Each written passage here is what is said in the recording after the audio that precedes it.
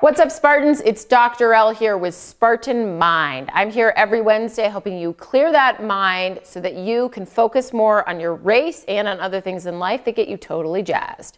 So today we're talking about your pre-race mental checklist. Now, if you're out there and you're watching and you don't race, it doesn't matter. You can apply this to anything. You can apply this to a presentation you're giving. You can apply this to a first date.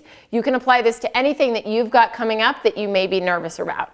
All right, so what do you need to do in order to prepare yourself mentally going into something that's important to you? All right, there's a few questions that I'm going to walk through with you so that you can show up and be your best self in whatever it is that you have in front of you.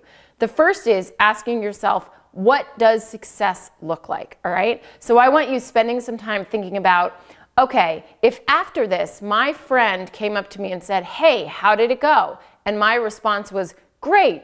What needs to happen in order for me to say, great? What does success look like? So if you're out there and you've got a Spartan race coming up, does that mean that you're running a clean race? Does that mean that you're looking for a certain time, looking for a certain placement? Does it just mean that you crossed the finish line? What does it mean to you? What does success look like? Same, if you're going into a presentation at work, if you leave that meeting and you think it went well, paint a picture for me. Show me what that looks like, all right? So that's your first thing that I want you to think about. What does success look like?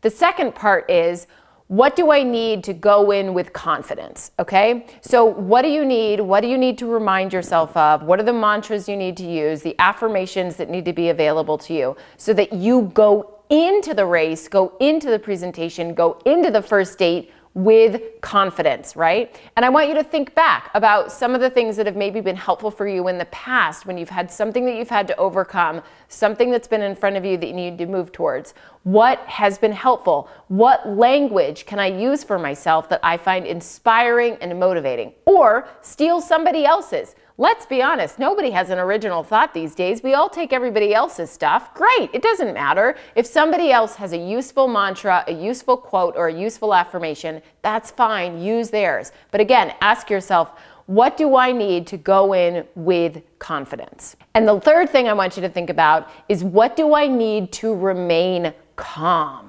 Now, this is a really important one because whether you're racing, whether you've got that presentation or you're going on a first date, we all know that those jitters, those worry feelings and those anxiety sensations, they can sometimes flub up your performance, right? So how do you remain calm? Do you need to take a few breaths before you step on that starting line? Do you need to have an expression of gratitude before you walk into that big meeting at work?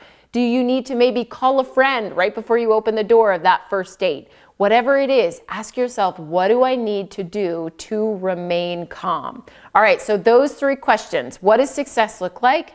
How can I move into this with confidence? And what do I need to do to remain calm? That's your pre-race mental checklist. Make sure you are hitting all of those questions so that you go into it feeling powerful, like a warrior, and like you've got this, because you do. Thanks for watching Spartan Mind, part of the Spartan Up podcast family. Now, we are here every day rolling out episodes for you, your family in resilience training. We've got episodes on mind, body, spirit, athleticism, leadership.